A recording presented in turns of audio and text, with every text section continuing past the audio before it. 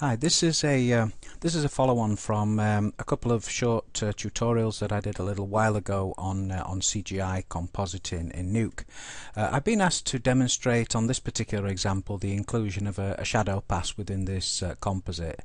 To be honest, this tutorial was part of a series of demonstrations that I did for students to whom I'm a lecturer, and when I did this I pretty much wanted to focus on the car, so I didn't want to get onto the sort of the background side of this particular composite, but as it's been requested, I'm going to go through that process now. So the script is pretty much in the state where I left it. We've got a series of passes. If I just bring these down, we have a diffuse, a reflection, a refraction, a specular and an ambient occlusion pass there, and we did a variety of operations to it. We did a hue shift to change the colour from a red to a green. If I just disable that, we can see the original colour. There's a couple of things on here. There's a key light used to try and bring the terracottas out of the reflection there to mirror what's going on in the background. And there was some blurring and mixing of the and a little bit of a glow on the specular as well. So there was a little bit of peripheral stuff going on down here. So this is unchanged. What I want to do is I want to focus on the background side of this now. So what I'm going to do is I'm just going to take my viewer off and just disconnect this for now, and we're going to focus on the background side of the composite. This isn't exclusively the way to apply shadows, but this is a way that I like to apply shadows in this particular situation. So if we just take a look at this pass here, this is a shadow pass. Just get in, we can see this is the ground shadow. We don't see anything in the composite window. If I just flip over to the alpha channel, you can see that there is data there. And this is typically how our shadow passes will appear. Occasionally they may be inverted, and this area may be appearing as dark with the rest of the area appearing as white. But the principle of the composite would be exactly the same. We would just be inverting the process, or we'd be using a slightly different blend operation when we merge over. So what can we glean from this shadow pass when we're looking at it through the alpha channel? Essentially what it's telling us is that everything that we see that is white or pure white is fully opaque. Anything that we see as pure black, I don't think there's very much that's pure black looking at these values. Maybe right down at the bottom we're pretty much moving towards pure black.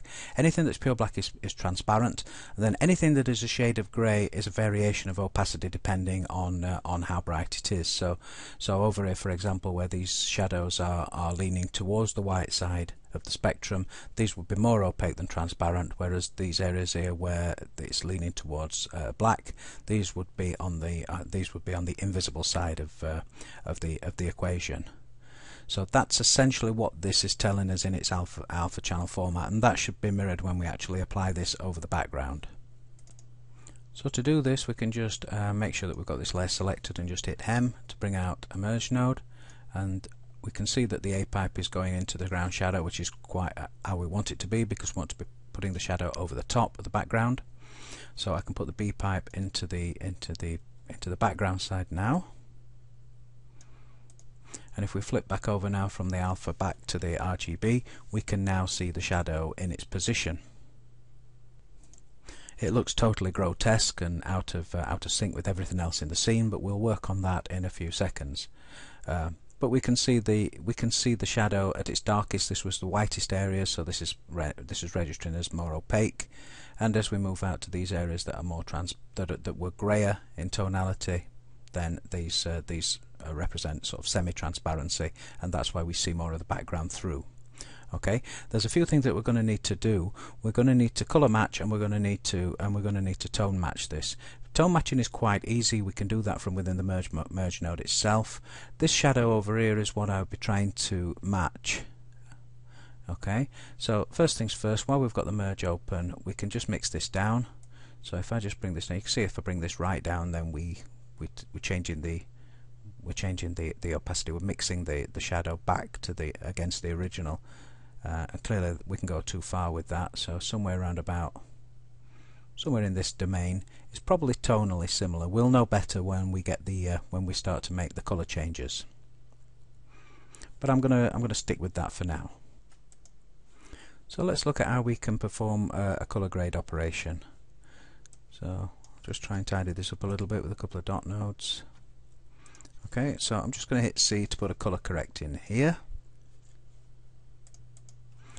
and I'm just going to open up the gain, and I'm just going to really crank up the blues, and we can see that that workflow is pretty flawed, but we'll hang with it for a second. We can see that this is actually colouring the entire composite.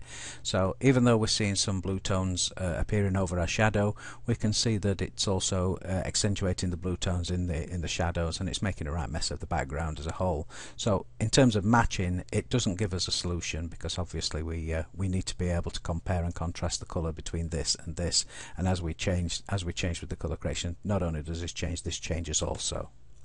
So we need to do something to stop that from happening. Okay, and the reality is that there's a very simple way of doing this. I'm just going to actually get rid of that dot note from this side, and I'm just going to bring my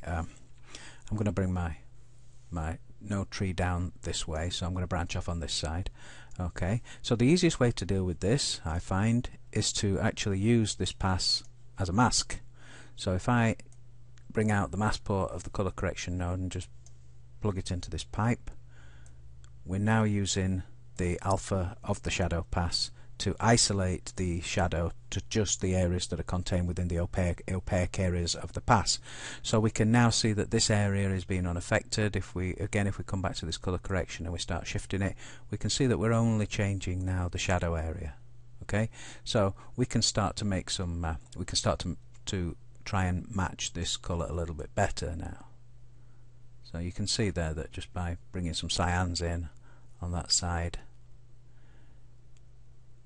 really I'm looking at this area and comparing with this area. The darker area is going to be pretty much under the car anyway, so that's not too bad. I possibly just need to bring that mix on the merge just back up a little bit, and you can see that at that kind of area we're not a million miles away from matched up. Okay, and for the sake of the tutorial, I'm prepared to accept that for now. So we're pretty much ready to hook back up, then bring the car back in. So this is our over merge. So we'll reconnect the viewer to this to bring our car back in, and we'll connect our B side of the pipe to our composite background.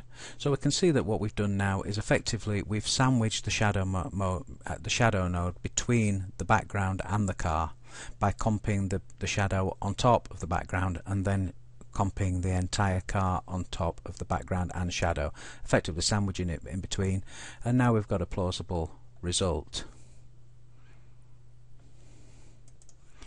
We can now do some final grading operations to this. So for example, if I just bring down this merge a little bit, because I can put a grade node in there, so I'm now performing a global color correct on the car before it comps over the background. So I could now, for example, do some background matching. So for example, I can match the blacks. So maybe take the blacks from the car and maybe just sample an area in there, and the same with the whites. Take the whites and maybe match that little area there. Okay, let's just turn the grade on and off and see the difference. Okay, it's minimal. Let me just re-grab that.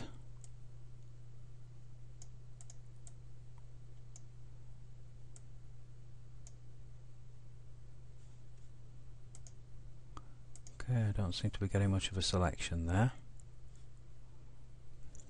Let's have another go. That's better. Okay, let's do the same with the blacks.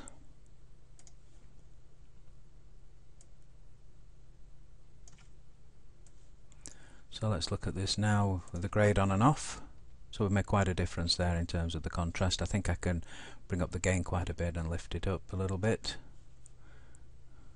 Okay, it's looking very sharp. You know, I could mess about. I could mess about and change this a little bit, but the premise here now is that I'm just making global changes to the car. I can still go and make individual changes to different aspects of the car by coming into this side of the pipe and making individual operations there.